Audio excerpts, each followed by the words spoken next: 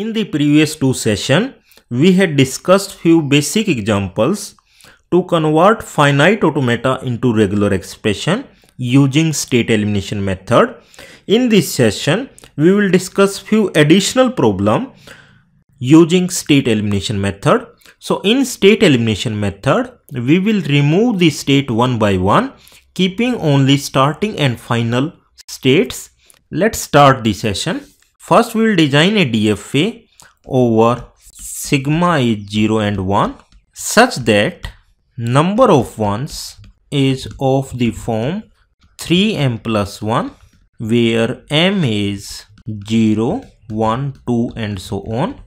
It means the language L will consist of all string W, and W is any string over 0 and 1, such that if we will count number of ones in W, it will be equal to 3m plus 1, where m is.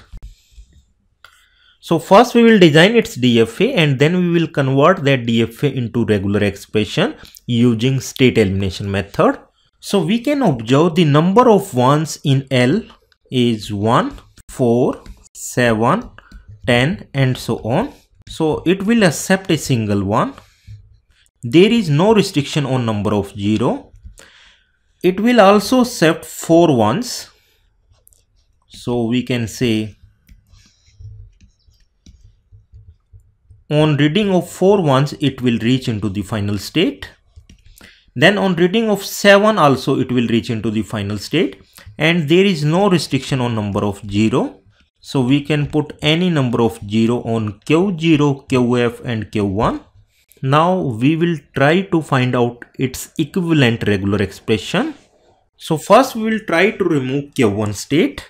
So Q0, 0 and 1, and let's suppose it is QF on 0. So for removing Q1 state, we can put its effect, that is on QF if we will read 1, 0 star 1, we are moving to Q0 state.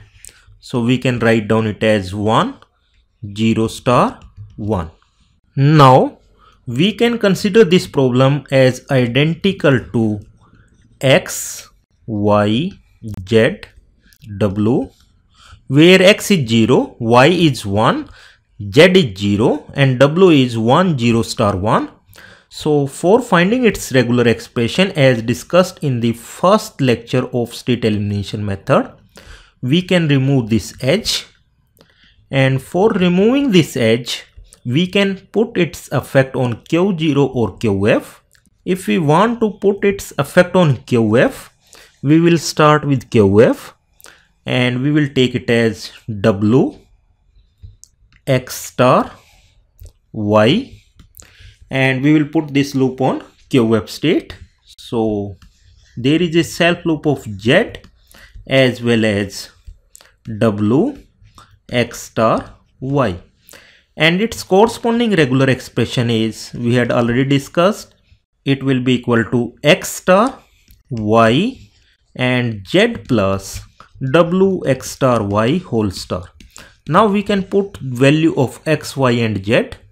So X is 0, so 0 star, Y is 1, moving from Q0 to QF, and Z is 0, and W is moving from QF to Q0, that is 1, 0 star 1, and X is 0, so 0 star, and Y is 1, a loop of this one, and we will get the final regular expression. So this will represents the final regular expression for the given finite automata.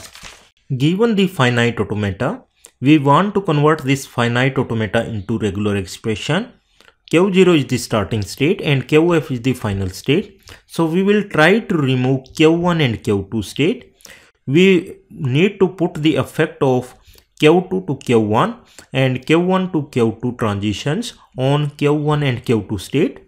So if it is Q0, we will read 0, we will reach to Q1, 1, 0 and QF state 1 and Q2, there is a self loop of 0 and null.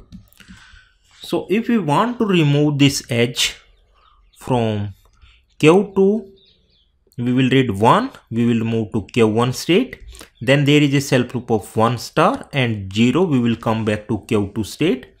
So we can write down it as 1 star 0 self loop.